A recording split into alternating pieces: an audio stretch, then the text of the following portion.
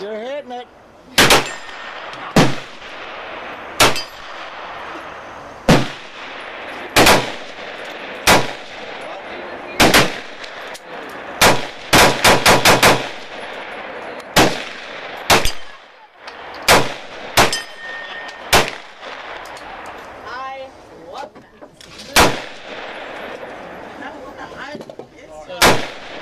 But I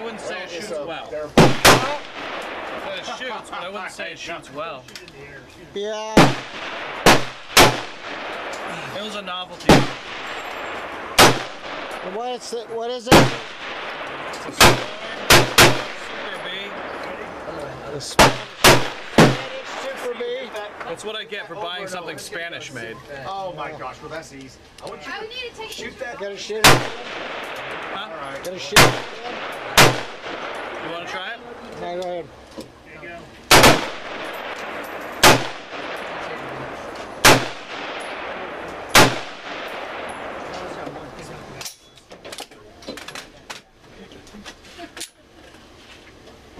Hey, I had to get a new cell phone not too long ago, and transfer over to my city.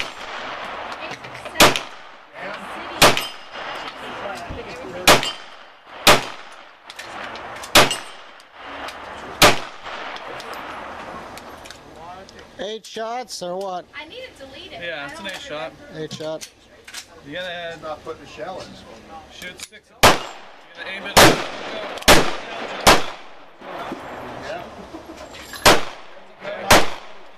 No, you probably didn't shoot for it. Huh? Oh, no, man.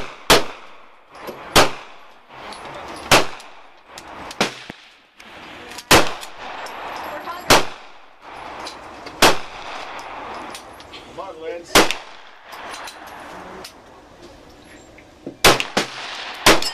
Lindsay, good shot. Yeah, it's like she's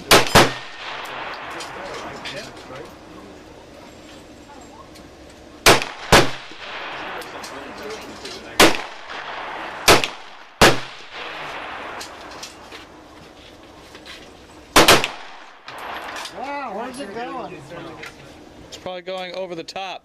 Oh, that was really cool. There we go.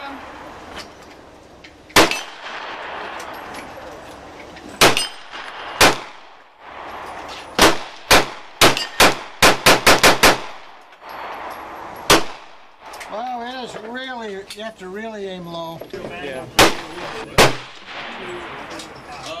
This thing's smashing. Hold your brain because all your body was trying to fight. oh yeah. It doesn't really too much like it, but you can.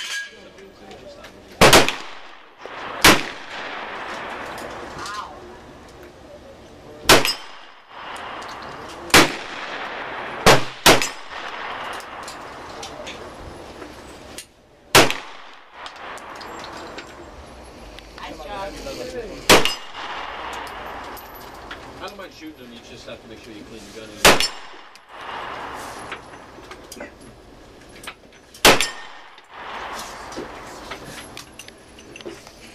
Yeah, I'm not sure.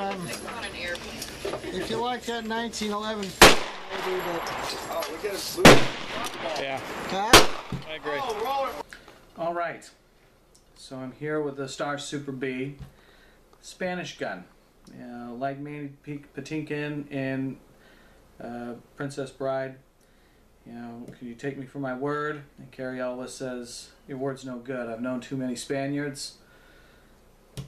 This thing falls right into that category. This Super B, made by Star, Modelo Super B, as labeled here on the bottom of the receiver. What can I say about this thing? It's not a 1911. It's not a Browning high power. It's an amalgamation of two guns to culminate in one massive failure. The metal work on this thing is garbage. The metallurgy is crap.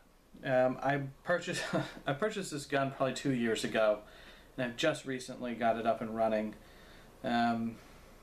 after 2 firing pins breaking. First one, I got maybe 50 rounds through it, the one that came with the gun. broke firing pin. I look up online. Okay, these things have a reputation for having brittle firing pins. Okay, maybe I just got one that was really worn out and tired. I found a guy in Arkansas that bought up a bunch of these old Star parts, you know, because this is no longer a manufacturer. They have since gone out of business, and for good reason. Bought a replacement firing pin, $25 plus shipping. Got it in. You have to press out the rear sight. You have to drop out all the components. You have to press out the pin inside the frame. The firing pin comes out. You replace it. You get all these parts, including the loaded chamber indicator. You gotta get it all lined up. You get it all back in. Press it in. And I don't even think I got it to the range. I think I dry fired it and broke it before I even got to the range. Just function testing it. You know, the guy I bought it from, you know, he was willing to send me a replacement, but I said forget it. This gun clearly has problems. And this last year, it's been sitting on the project shelf in parts in a you know, in a container in my shed, just wondering what to do. How I was going to have someone manufacture a new firing pin. It's about the only option I saw. And then I found a company, I believe, out of Tennessee. I'm ashamed of myself for not having their information, but I found them online as seeing a problem in the market specifically for this gun and manufacturing replacement pins for this firearm at a 4440. Nice quality steel replacement firing pin, and I bought the whole thing, firing pin plus replacement springs. That came in a little kit, and I believe that was about $30. So great. So I got the replacement pin, put it in, it works. It doesn't shoot very well, and I can't really hit anything with it. And normally I'd say it's user error, but you know, this was after me getting into a good rhythm with other firearms. I was shooting lights out the other day, and this thing, I couldn't hit anything with it. It is, like many European firearms, it shoots 6 o'clock position sometimes. It will shoot 6 o'clock. It shoots, I thought was low right. It's all over the map. It's all over the map. But we can go into this firearm a little bit. Built in 1972. This is the next generation from the Star B, which was in 9mm Largo. They started manufacturing this in 9mm Para.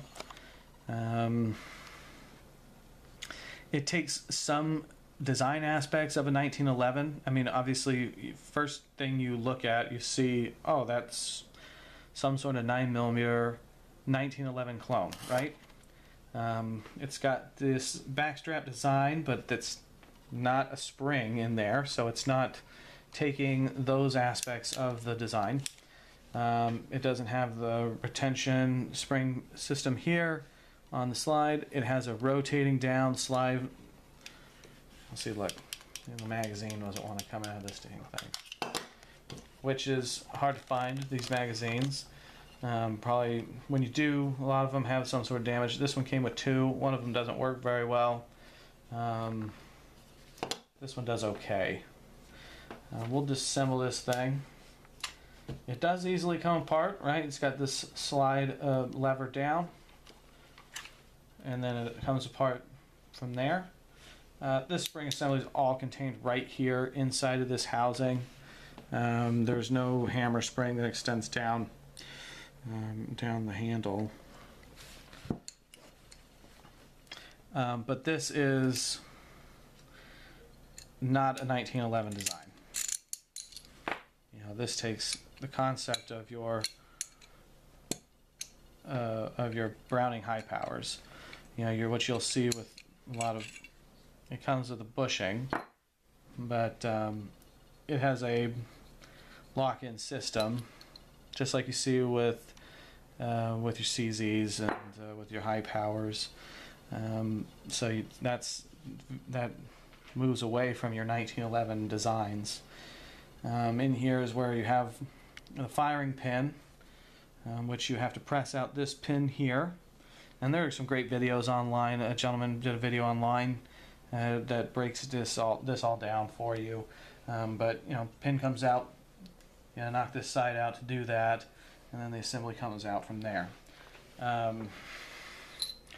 mean, I can see what they were trying to do with this thing. They're taking the best ideas of two really popular, really successful platforms and kind of creating a new one. But maybe it's just mine. I've seen other people that have said that theirs seems to work pretty well. That's just not my experience with this firearm. Let's see if I can do this without looking like an idiot. Alright.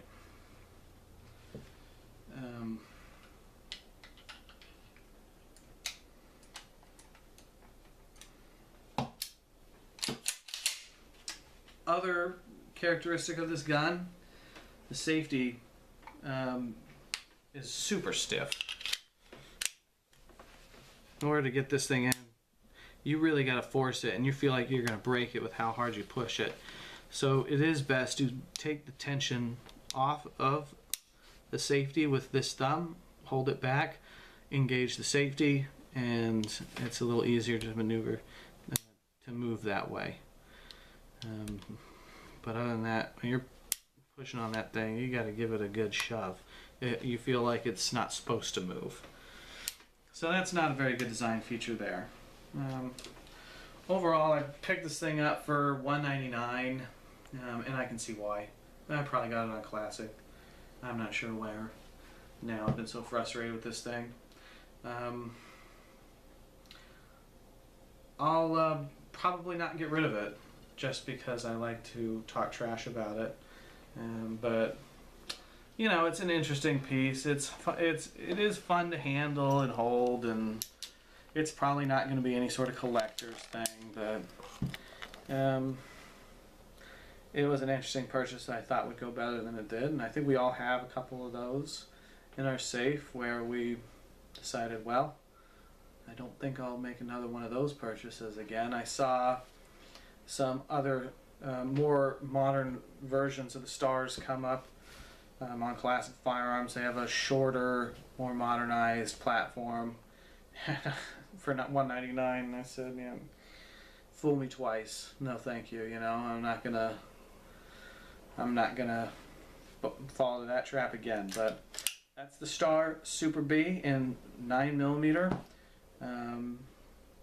Buy at your own risk. Thanks for watching.